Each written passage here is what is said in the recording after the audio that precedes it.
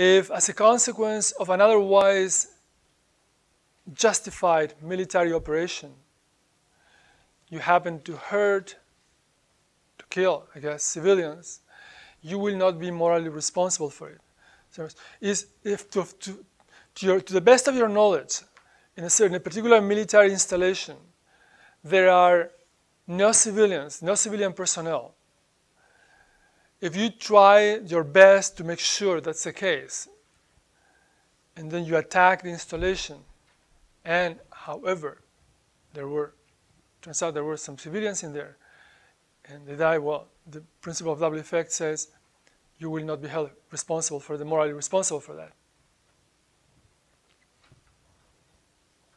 Okay, now we are going to talk about conscientious objection.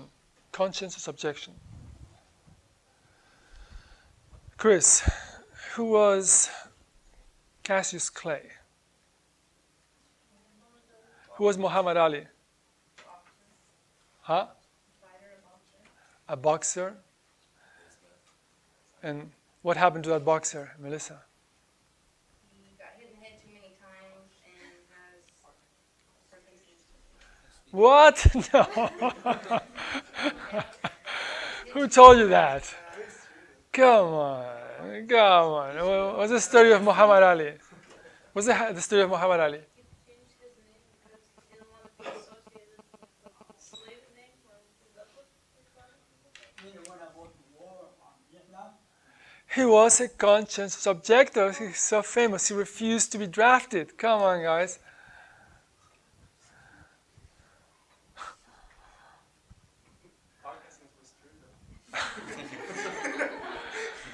Okay.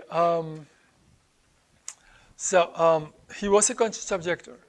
A conscientious objector is someone who refuses to be drafted or to join the army or to participate in a particular military operation. There are two types of conscientious objection.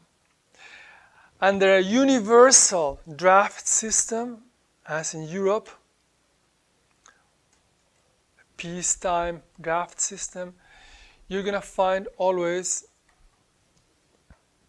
universal conscientious objection. Meaning you're going to find people who say, I refuse to wear military uniform, to be part of a military. I don't care if I don't have to go to a war.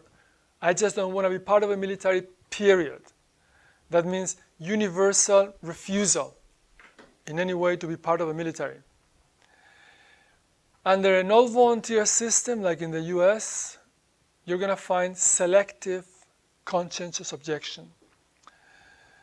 So this guy is in the military, he enlisted voluntarily, but now he's told he has to go and invade Iraq. And he says, I refuse, that's immoral, because that war, he says, does not meet the conditions of the just war tradition. And therefore, he says, I have nothing against the military. I could go to other wars or other situations, but I will not participate in this particular war because I think it doesn't meet the conditions of the just war tradition, therefore it's immoral.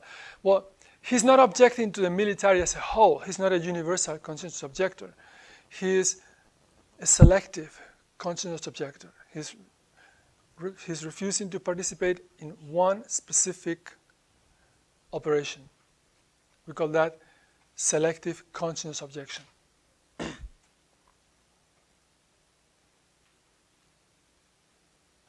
Now, who's to say whether a war is just or unjust?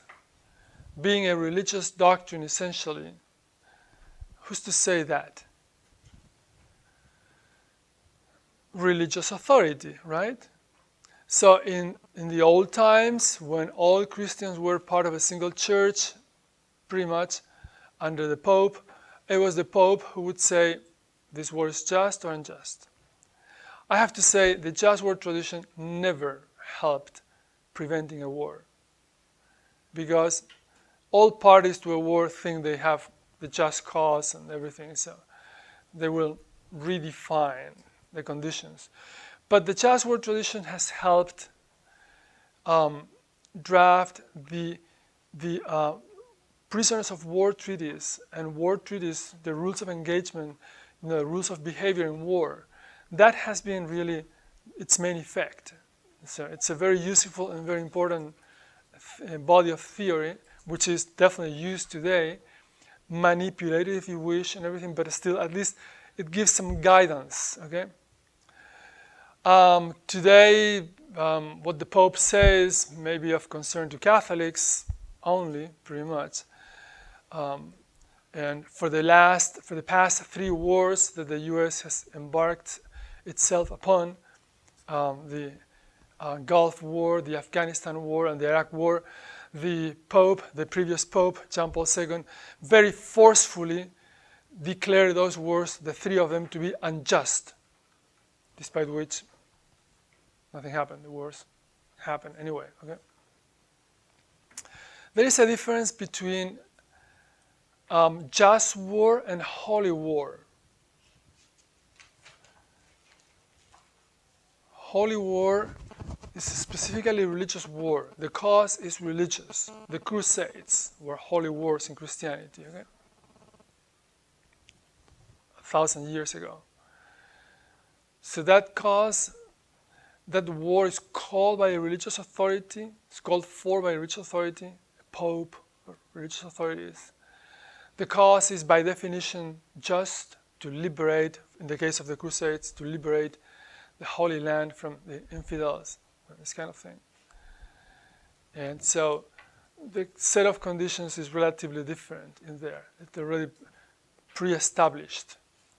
Today, there is no really a notion of a holy war in Christianity anymore, but in Islam, there is still the notion of the jihad. Jihad is the word for holy war in Islam. Okay? But jihad has been redefined by experts in Islam as an internal war against your own sinfulness, a war for purification. But still, traditionally, jihad was an actual war, okay? It's called to war, to conquest, to force conversion of infidels. Okay, what questions do we have?